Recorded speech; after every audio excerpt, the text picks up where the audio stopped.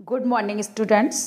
Phase rule part 1 में हमने phases क्या होते हैं और इसको हम किस तरह निकालते हैं, definition of phases and how to calculate the phase, definition of components and how to calculate the number of components को मैंने डिस्कस किया था। नाउ फेज रूल का ही पार्ट 2 है। इसमें हम डिग्री ऑफ फ्रीडम के बारे में बताएंगे, what is the degree of freedom and how you can calculate the degree of freedom. ठीक है ना। डिग्री ऑफ फ्रीडम क्या होता है कि डिग्री ऑफ फ्रीडम को हम कैपिटल एफ से रिप्रेजेंट करते हैं। The minimum number of independent variables, the minimum number of independent variables such as variables कौन कौन से होते हैं सिस्टम में, जैसे टेम्परेचर है, प्रेशर है, वॉल्यूम है, कंपोजिशन है ऑफ द फेजेस।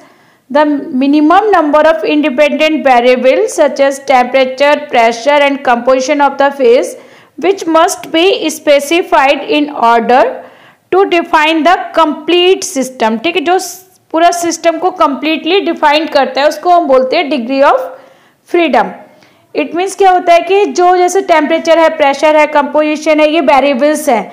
ये जो इंडिपेंडेंट वेरिएबल्स हैं, जो मिनिमम नंबर यानी कि 2 वेरिएबल्स से भी हम पूरे सिस्टम को डिफाइन कर सकते हैं। इक्विलिब्रियम सिस्टम है, इसमें 2 वेरिएबल्स से भी डिफाइन होता है।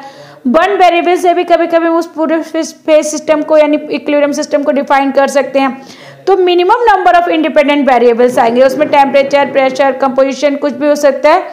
Which must be specified in order to define the system completely is called degree of freedom. It is also known as variance. तो इसको हम डिग्री ऑफ फ्रीडम को हम दूसरा टर्म क्या दिया, वेरिएंस ऑफ द सिस्टम। ठीक है, तो एग्जाम में पूछेंगे define the term degree of freedom या डिफाइन द टर्म वेरिएंस, तो हमें दोनों में एक ही देना है कि the minimum number of independent variables which specified in order to define the system completely. ठीक है, जो सिस्टम को completely temperature, pressure, volume, composition, ये हमारे सिस्टम को कंप्लीटली डिफाइन कर देंगे। जो इंडिपेंडेंट वेरिएबल उसको हम बोल देंगे degree of freedom. Degree of freedom को हम एफ से डिनोट करते हैं। If F is equal to 0, ये बहुत इंपॉर्टेंट है, ये बहुत बार एग्जाम में पूछता है। अगर एफ इज इक्वल टू 0 होगा द सिस्टम इज इनवेरिएंट, उसको हम बोल देंगे इनवेरिएंट और नॉन वेरिएंट। ठीक है, इफ एफ इज 0 तो हम क्या बोल देंगे, सिस्टम इज इनवेरिएंट और नॉन वेरिएंट। ठीक है, नॉन वेरिएंट बोल देंगे या इनवेरिएंट बोल देंगे। ठीक है, ध्यान रखा। अगर एफ इज इक्वल टू 1 है, एफ इज इक्वल टू 1 है तो हम क्या बोलेंगे, सिस्टम इज यूनिवेरिएंट। यूनिवर्ड किस लिए यूज करते हैं, 1 के लिए। एंड मोनोवेरिएंट। ठीक है, अगर एफ की वैल्यू क्या होगी, 1 होगी, then it is called as this equilibrium system is यूनिवेरिएंट और मोनोवेरिएंट। If F is equal to 2 यानी कि वेरिएंस कितने होंगे, 2 होंगे, देन सिस्टम इज बाईवेरिएंट। तो BIVARIANT बाईवेरिएंट हम इसको बोलेंगे, क्या बोलेंगे, सिस्टम इज बाईवेरिएंट। ठीक है, ध्यान रखना बच्चों। अगर if F is equal to 0 then it is non variant, if F is equal to 1 then it is यूनिवेरिएंट, if F is equal to 2 then it is a बाईवेरिएंट। ठीक है, अगर F is equal to 3 then it is a ट्राईवेरिएंट। ठीक है, तीनों specify होंगे उसमें, तीनों चीजें जो उसकी वेरिएंट्स है उसमें स्पेसिफाई होंगे। फॉर एग्जाम्पल्स मैंने करीब इसमें 8-10 एग्जाम्पल्स लिए, उसके अकॉर्डिंग आपको डिस्कस किया है। Ice, liquid, water and water vapours को हम किस तरह डिस्क्राइब करते हैं। देखो हमारे पास सिस्टम में क्या है, ice, water and vapour, 3 phases में, सॉलिड, लिक्विड एंड गैसेस। ठीक है, all the 3 phases are in equilibrium only at a particular temperature, pressure, hence no condition need to be specified। ठीक है, तो पर्टिकुलर टेम्परेचर, प्रेशर पे तीनों चीजें equilibrium में होगी, उसको ट्रिपल पॉइंट बोल देते हैं। हम नेक्स्ट क्लास में बताएंगे ट्रिपल पॉइंट क्या होता है। The system is therefore is called zero variant. ठीक है, तो हम इस सिस्टम को क्या कहेंगे, अगर किसी के ऊपर भी डिपेंड नहीं कर रहा तो एफ इक्वल टू 0 निकल के आएगा, तो हम इसको बोल देंगे zero variant. Degree of freedom क्या आएगा इसका, 0। इसमें मैं एक चीज ध्यान रखना है, as soon as the temperature and pressure अगर चेंज होंगे, as soon as the temperature and pressure is Altered, 3 phases will not remain equilibrium. तीनों फेजेस जो सॉलिड, लिक्विड, गैसेस हैं, वाटर के, वो तीनों एक इक्विलिब्रियम पे नहीं रहेंगी and 1 phase will be disappear. ठीक है, ये चीज ध्यान रखा। जैसे हम टेम्परेचर, प्रेशर को चेंज करेंगे तो तीनों फेजें इक्विलिब्रियम में ना रह के एक फेज डिसअपियर हो जाएगी ना। सेकेंड एग्जाम्पल हम लेंगे तो इसमें एफ इज इक्वल टू 0 आ गया, जिसमें तीनों फेज क्या थे, इक्विलिब्रियम में थे, आइस, वाटर एंड वेपर्स। अगर हम ऐसा कंडीशंस लेंगे, सेकंड एग्जांपल लेंगे, इसमें वाटर, लिक्विड और वेपर्स है। ठीक है, 2 फेजेस है इसमें। Consider situation when the 2 phases are present in equilibrium, तो हम एक ऐसा सिस्टम बनाएंगे जिसमें वाटर है और वेपर्स है। तो हमारे लिए मेनली क्या होगा, वेरिएंट्स कितने चाहिए कि एक ही वेरिएंट से, तो this case only temperature is sufficient. ठीक है, टेम्परेचर अगर बढ़ेगा तो टेम्परेचर के हिसाब से हम उसको जो टेम्परेचर के फिक्स करने पे वेपर प्रेशर भी ऑटोमेटिकली फिक्स हो जाएगा। In this case only temperature is sufficient to specify the state of system. ठीक है, तो केवल टेम्परेचर के अकॉर्डिंग हम स्टेट ऑफ सिस्टम को बता सकते हैं। टेम्परेचर फिक्स्ड होगा तो जो वेपर प्रेशर होगा उसका वो भी फिक्स्ड हो जाएगा। तो F इज इक्वल टू 1, यानी इट इज ए यूनिवेरिएंट और मोनोवेरिएंट। ठीक है, ध्यान रखना बच्चों, F इज इक्वल टू 1 आएगा तो यूनिवेरिएंट और मोनोवेरिएंट। ठीक है, अभी इसको किस तरह निकालते हैं वो गिब्स फेज रूल के अकॉर्डिंग हम इसको समझाएंगे। सर थर्ड एग्जाम्पल है for a system consisting of water vapours. अगर हमारे पास सिस्टम में ओनली वाटर वेपर्स हैं तो हमारे पास वेरिएंस कौन कौन से स्पेसिफाई होंगे, बोथ टेम्परेचर एंड प्रेशर भी स्पेसिफाइड। उससे ही हमारा सिस्टम कंप्लीटली डिस्क्राइब होगा। टेम्परेचर और प्रेशर दोनों को देना पड़ेगा। तो F इज इक्वल टू क्या आ जाएगा 2, यानी बाइवेरिएंट सिस्टम है। ठीक है, अगर फोर्थ एग्जाम्पल में क्या, अगर आइडियल गैस है कोई, तो आइडियल गैस में PV is equal to nRT होता है फॉर्मूला। तो हमें पास volume and pressure, value of pressure and temperature are fixed. Pressure and temperature दो को हम फिक्स कर देंगे, थर्ड कोई भी होगा वॉल्यूम को हम ऑटोमेटिकली फिक्स कर लेंगे। It is also बाइवेरिएंट। ठीक है, F इज इक्वल टू 2। तो सेकंड एग्जांपल, फर्स्ट एग्जांपल हो गया ये वाटर वेपर्स का, second example F is equal to 2 का क्या हो गया, आइडियल गैस बिहेवियर। ठीक है, नेक्स्ट है मिक्सचर ऑफ गैसेज। अगर मिक्सचर ऑफ गैसेज होगा जैसे nitrogen, oxygen, carbon dioxide, water, तो हम क्या करेंगे, इसमें हमारे पास टेम्परेचर, प्रेशर, वॉल्यूम तीनों की कंडीशंस अलग अलग हो सकती है, तीनों कुछ अलग अलग स्पेसिफाइड कंडीशंस होंगे। तो F इज इक्वल टू 3, ट्राइवेरिएंट मान लेते हैं इसको। F is equal to 3 mixture of gases में। ये कभी बहुत ही रेयर पूछा था क्योंकि हम 0 वेरिएंट, 1 वेरिएंट, मोनोवेरिएंट एंड बाइवेरिएंट ही पूछा जाता है। ठीक है, all system of saturated NaCl। अगर सैचुरेटेड NaCl लेंगे तो F इज इक्वल टू 1 आएगा। It is मोनोवेरिएंट, that is temperature is fixed and vapour pressure is automatically fixed. ठीक है, तो अगर हम सैचुरेटेड सॉल्यूशन ऑफ NaCl लेंगे देन इट इज मोनोवेरिएंट। ठीक है, तो हमें ध्यान रखना है कि हमें किस तरह सॉल्यूशन का है और वो मोनोवेरिएंट होगा, कितने वेरिएंट पे डिपेंड कर रहा है। लेकिन इसको हम निकालने का भी गिब्स फेज रूल का फॉर्मूला लगा लेंगे तो बहुत ईजी। ये phase rule Gibbs phase rule के according P plus F is equal to C plus 2। ठीक है, P is the phase, F is the degree of freedom, C plus 2 component and P plus 2। ठीक है, तो ये हम अब फॉर्मूला लगा के हम डिग्री ऑफ फ्रीडम निकालेंगे। Degree of freedom is equal to C minus P plus 2 और F इज इक्वल टू, इसको इस तरह भी लिख सकते हैं C प्लस 2 माइनस P। ठीक है, तो इस तरह हम लिख सकते हैं F is equal to C minus P plus 2 या F is equal to C plus 2 minus P। तो हम डिग्री ऑफ फ्रीडम को कैलकुलेट कर सकते हैं, कंपोनेंट कैलकुलेट कर सकते हैं, फ्रेड कैलकुलेट कर सकते हैं, कुछ भी अनगिवन होगा तो उसको हम कैलकुलेट कर लेंगे।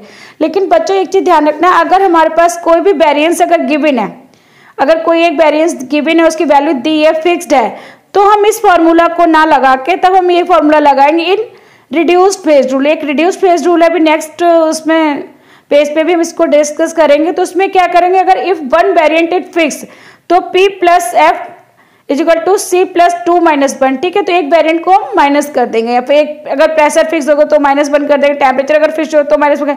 अगर दो वेरिएंट अगर फिक्स्ड होगा, दो वेरिएंट की वैल्यू गिवन होगी तो हम 2 को माइनस कर देंगे। ये चीज ध्यान रखना। ठीक है, तो इस फॉर्मूले में -1 -2, अगर -1 करेंगे तो P plus F is equal to C plus 1 आएगा और यहाँ पे P plus F is equal to C आएगा अकेला। ठीक है, अगर दो वेरिएंट तुम्हें गिवन होंगे या फिक्स्ड होंगे तो ये बहुत इंपॉर्टेंट, इस चीज को ध्यान रखना। नेक्स्ट है हमारे पास, अगर कोई भी वेरिएंट्स नहीं गिवन है, कुछ भी नहीं, तो हमें डायरेक्ट निकालना है F इज इक्वल टू, तो P is the number of phases है पता है, C is the number of components है and F is the degree of freedom है। नाउ क्वेश्चंस को हम किस तरह सॉल्व करेंगे, calculate the degree of the freedom of the following system. Solid iodine equilibrium with its vapours. ठीक है, equation क्या है, सॉलिड आयोडीन, I2 पता है, आयोडीन क्या होता है, सब्लिमेशन प्रोसेस देता है, तो आयोडीन सॉलिड से आयोडीन वेपर्स में चेंज हुआ, तो हमारे पास फेजेस कितने हो गए, 2 फेजेस, एक iodine solid and iodine vapours. ठीक है, 2 फेजेस हो गए, P is equal to 2 and components कितना है, एक ही कंपोनेंट है, C इज इक्वल टू 1। हम दोनों की वैल्यू को पुट कर देंगे, तो F is equal to C plus 2 minus P में इसकी वैल्यू पुट करेंगे, then F is equal to 1, यानी कि ये मोनो वेरिएंट है। ये सॉल्यूशन हमारा कैसे हो जाएगा, आयोडीन के वेपर्स में ये जो इक्विलिब्रियम है वो मोनो वेरिएंट है। नेक्स्ट क्वेश्चन है, an aqueous solution of NaCl and sodium sulphate. ठीक है, तो ये दोनों ही चीजें सॉल्युबल है, NaCl भी और सोडियम सल्फेट वाटर में सॉल्युबल है। तो हमारे पास लिक्विड फेज में फेजेस हमारे पास कितने आए, एक ही फेज आएगा, क्योंकि हमारी सब वाटर सॉल्युबल सॉल्यूशन है, यूनिफॉर्म सॉल्यूशन है, तो फेज कितना बना 1, तो फेज इज इक्वल टू 1 बनेगा। लेकिन कंपोनेंट्स हमारे पास 3 है, NaCl है, सोडियम सल्फेट है और H2 है। इक्विलिब्रियम सिस्टम में 3 कंपोनेंट है, तो C इज इक्वल टू 3 लिखेंगे। तो F is equal to C plus 2 minus P, इसमें इसकी वैल्यू जब पुट करेंगे तो C is equal to 3, phase is equal to 1 sorry 2, तो F इज इक्वल टू क्या आएगा 4, तो ये क्वाड्रिवैलेंट हो जाएगा। ठीक है, क्वाड्रिवैलेंट वेरिएंट मींस 4 वेरिएंट। ठीक है, 4 वेरिएंट इसमें हो जाएंगे। नेक्स्ट अभी मैंने बताया था कि अगर कोई भी रिड्यूस्ड फेज रूल या रिड्यूस्ड फेज रूल कब दिया होगा, अगर कोई भी एक वेरिएंट गिवन होता है, if any variant is fixed और गिवन इन वैल्यू की फॉर्म में गिवन होगा या फिक्स होगा, then it apply this equation, it is called as reduced phase rule equation.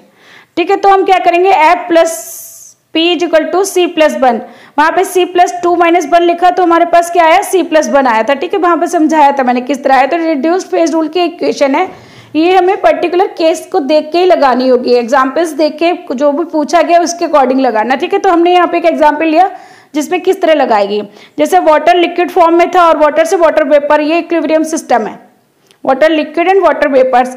यहाँ पे उन्होंने स्पेसिफाई प्रेशर दे दिया, प्रेशर इस कितना है 1 एटमॉस्फेरिक प्रेशर, यानी जब कंडीशन गिवन होगी वेरिएंट एक फिक्स्ड हो गया, कितना 1 एटमॉस्फेरिक प्रेशर, अगर वेरिएंट फिक्स है then I will apply this equation. ठीक है, तो हमें ये वाली इक्वेशन लगानी है रिड्यूस्ड फेज रूल की, तो F is equal to C minus P plus 1 लगाएंगे। ठीक है, 2 नहीं लिखेंगे, तो F plus P is equal to C plus 1, F is equal to C minus P plus 1।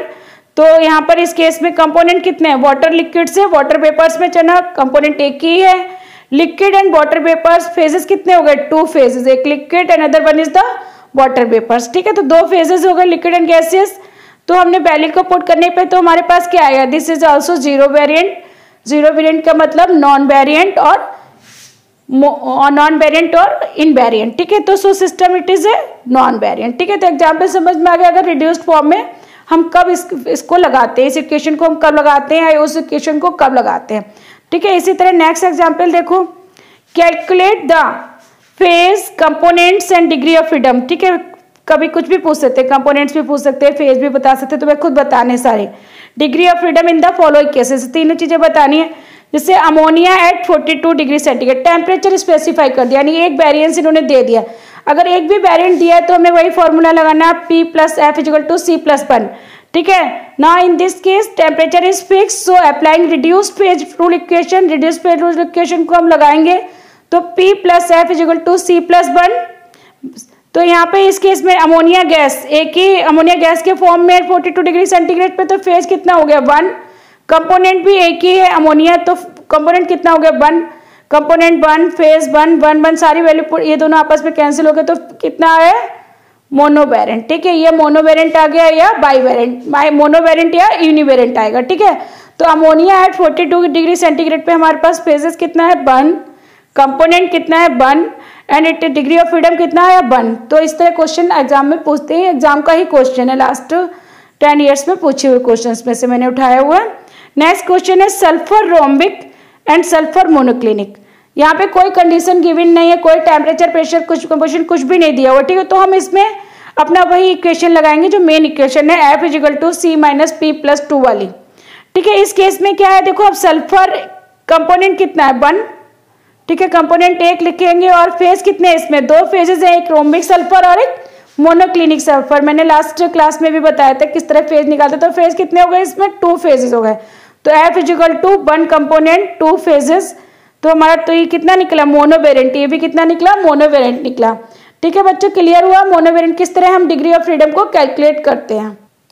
Next question है find the number of degree of freedom and name the variable that could correspond to the degree of freedom. इस तरह भी हंसते हैं, कभी कभी variables भी पूछ सकते हैं, डिग्री ऑफ फ्रीडम निकालने के बाद कौन सा वेरिएबल इस चीज के लिए स्पेसिफाइड होगा। तो water liquid and water vapour same question आ गया यहाँ पर, तो हमें F equal to C plus 2 minus P value रखेंगे, तो कितना आया मोनोवेरिएंट आया था। ठीक है, लास्ट उसमें पेजेस में भी देखा था हमने। सो in this case only temperature, क्योंकि हम लिक्विड से वाटर वेपर बनाएंगे तो हमारा कौन सा कंडीशंस लगेगी, टेम्परेचर ही स्पेसिफाई होगा। Is specified to state of the system. तो कौन सा हमने वेरिएबल लिया यहाँ पे? Temperature. Since temperature is fixed then vapour pressure automatically fix, metre भी ऑटोमेटिकली फिक्स हो जाएगा। तो ठीक है, हमें उसका वेरिएबल का नाम भी देना होता है और डिग्री ऑफ फ्रीडम भी बतानी होती है। बच्चों अगर कोई भी चीज़ नहीं समझ में आई आप टेक्स्ट बॉक्स में लिख देना, मैं समझा दूंगी, और प्लीज़ वीडियो को देखते रहना। नेक्स्ट मैंने जो फेज रूल 1 कंपोनेंट सिस्टम है वो भी वीडियो बनी हुई है, ब्लैक बोर्ड पर है, और फेज रूल 2 कंपोनेंट सिस्टम भी मैंने बनाया हुआ है, लेकिन उसमें फ़ोन में थोड़ा सा ओरिएंटेशन प्रॉब्लम हो गई, आप लोग उसको फ़ोन से देख सकते हैं। कोई भी डाउट हो, कोई क्वेरी हो, आप कमेंट बॉक्स में लिखिए। और एग्ज़ाम, ये मैंने बहुत इलेबोरेटेड लेक्चर्स है मेरे इसमें, लेकिन एग्ज़ाम में इस तरह थोड़ा सा आप मतलब पूरा ढंग से एक्सप्लेनेटरी वे में पढ़ लेंगे। एग्जाम में जो क्वेश्चंस आए हुए, जो क्वेश्चंस मैंने किए हुए, क्वेश्चंस उसी तरह आते हैं। ठीक है, थैंक यू बच्चों, have a nice day, good luck, take care.